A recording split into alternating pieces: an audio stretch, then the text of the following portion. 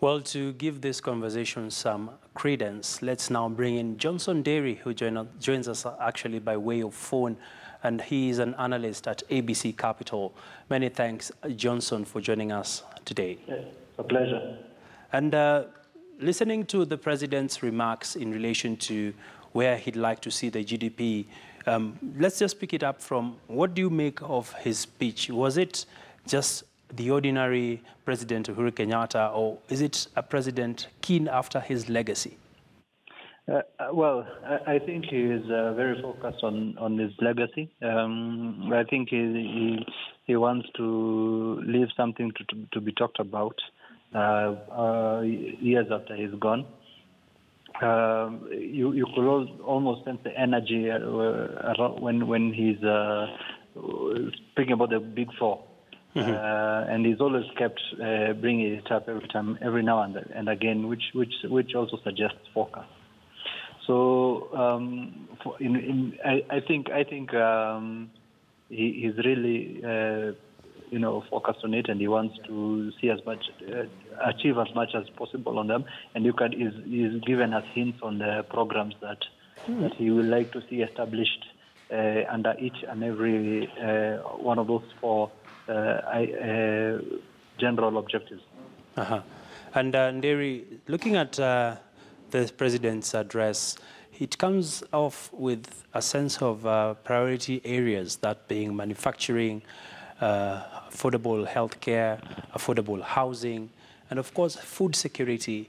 From where you sit, does the country have the resources to actually deliver on this Big Four agenda, bearing in mind that right now we are actually heavily burdened by debt, and there's also this push to deliver for his administration?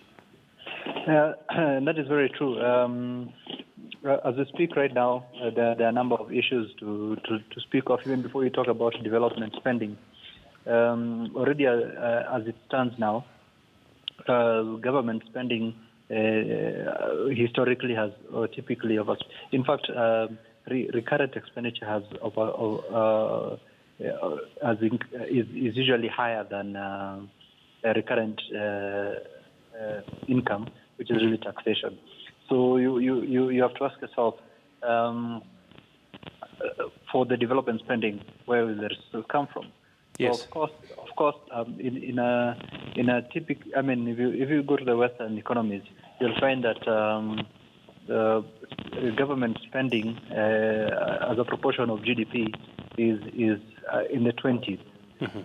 But Kenya is much higher than that. I think 30s or 40s. I can't quite remember correctly. But that has to come down. And when that comes down, what do you chop? You understand? But when I look at the Big Four, I'm looking at manufacturing. That's typically a private sector issue.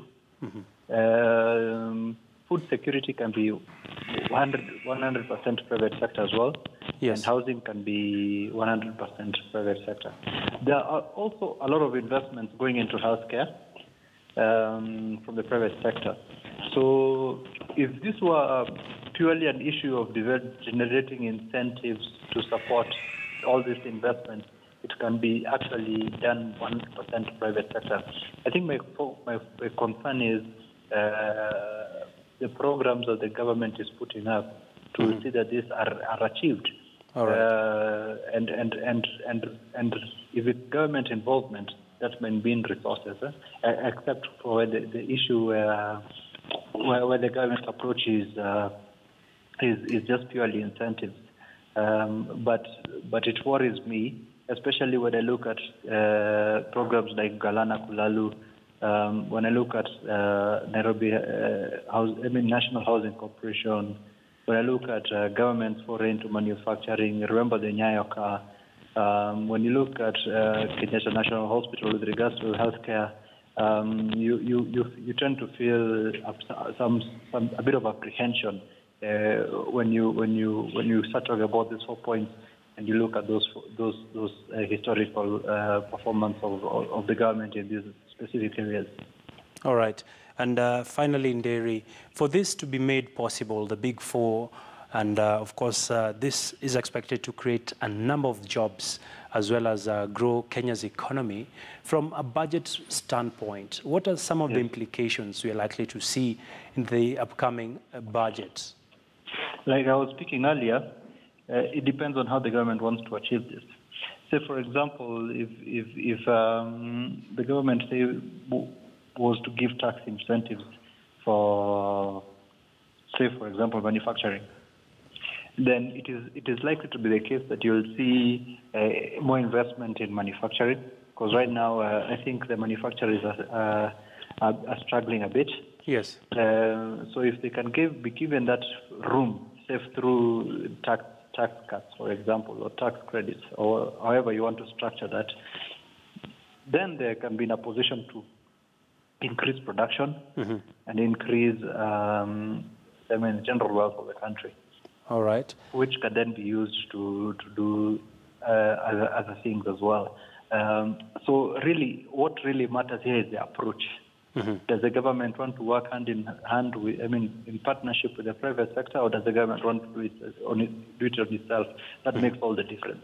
And Nderi, finally, looking at the current state of affairs in the country, corruption is a big deal when it comes to taking up the cost of doing business. The president did also touch on corruption, saying that he will ensure that the government is corruption-free.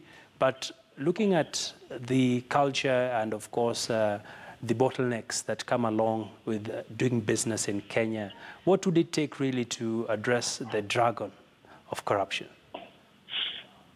For me, it is really this simple. Every time where government is involved, there's a lot of so many incentives for the participants from government side to make a quick buck on the side. But when you're doing it for private sector, and you've got competition and it's privatized, and you'll naturally see, as we saw with the communication sector after privatization, we saw prices of phone calls coming down, and this is what I expect to see in these 4 areas if that is the approach taken. So you'll have two things. In the private sector, we say you've got the market discipline because you're forced to take care of your resources appropriately. And you don't want to engage in activities that make you lose money, such as corruption. Okay. Well, many thanks there, Johnson Nderi, economist at ABC Capital, just trying to dissect for us the State of the Nation address and the practicality of the Big Four agenda, indeed saying that it will be a daunting task for the Jubilee administration when it comes to delivering on its promises. Well, we'll continue to look at these issues in-depthly in the course of our broadcast. Let's move on to some more news now. And pay TV provider StarTimes has brought in a new subscriber payment regime as the clamor for satisfying the Kenyan home entertainment market intensifies. Well, the new payment regime allows customers to make flexible subscription payments for various bouquets as the company looks to show up subscribers who are not always home to watch television.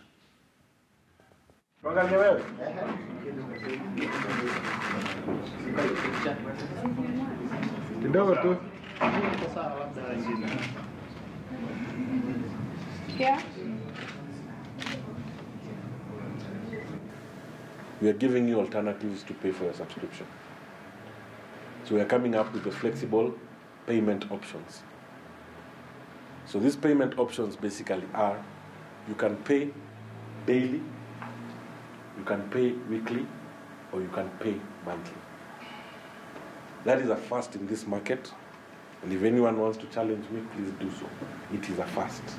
We've had other people talk about it, but they don't do it daily.